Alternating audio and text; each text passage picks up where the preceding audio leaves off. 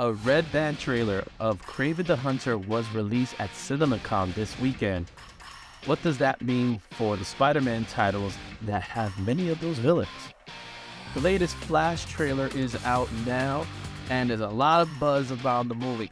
But will that buzz last, and will the momentum keep going?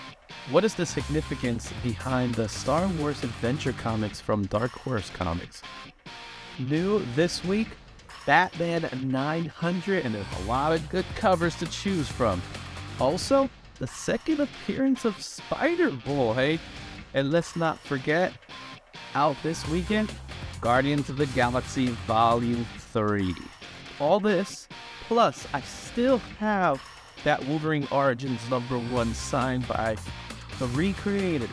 Go check it out. There's more to come.